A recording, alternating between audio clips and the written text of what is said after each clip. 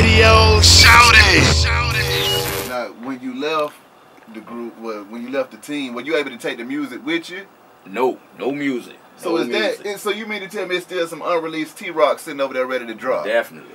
Have you been in contact with Paul and Juicy to figure that out? Because I think we need that, T. I would love to hear it. I don't know what to say about that. I think the fans will have to petition it. Oh, you know, it's one of those type of things. You know. When was the last time that you hollered at him, or have you even hollered at him since then? Oh man, I haven't heard from him in ages. Last time we actually talked, shoot, we was. You know, but no, I mean that was years ago. You know, I haven't even heard from him. Really, you know, I wish him the best. But you know, me and Lord Infamous connected. You know, before he passed, rest in peace, Lord Infamous. How we was did that, an album man? together. How did you feel about Lord's passing, man? Because that was a shock to everybody, man. It hurt me to my heart, you know, because I'll be honest with you.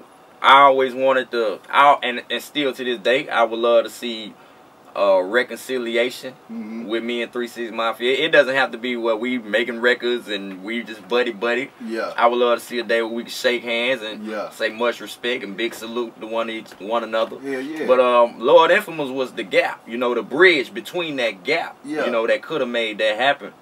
And you know, Paul knew about me and me and Lord Infamous having a group, you know. Lord Infamous went to him one day. Yeah, I went and told Paul, I got T-Rock now, boy. What you gonna do? It's getting crazy, you know what I'm saying?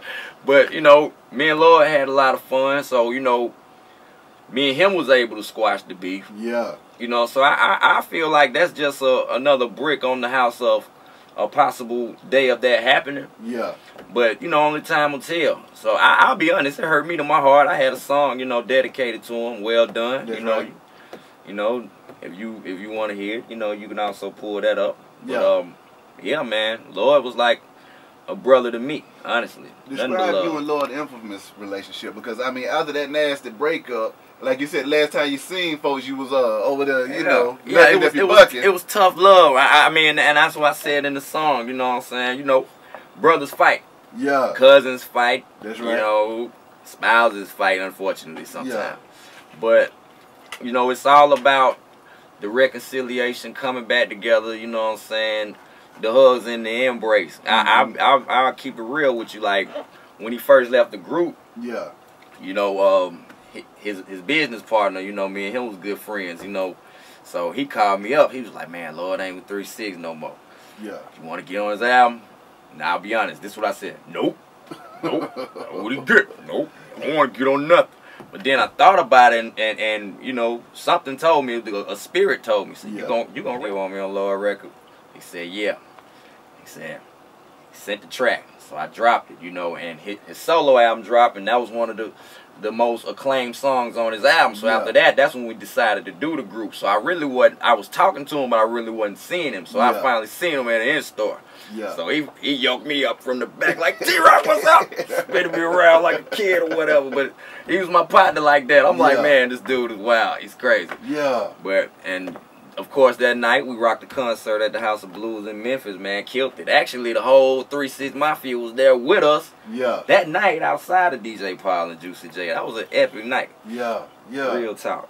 How did it affect you when you found out that Lord had passed?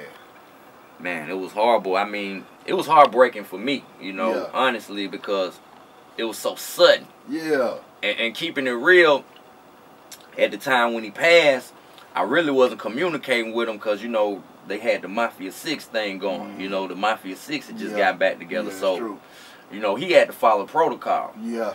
And part of the protocol, you know, on the cool, a lot of people wouldn't know it, but the streets, you know, Paul was telling a lot of rappers on the cool, look, I'll rock with anybody as long as you're not rocking with T-Rock. You know, so with that type of thing going on, you know, with him passing, it was really a heartbreak to me. Yeah. You know, because I was like, man, okay, it'll never be peace. Yeah.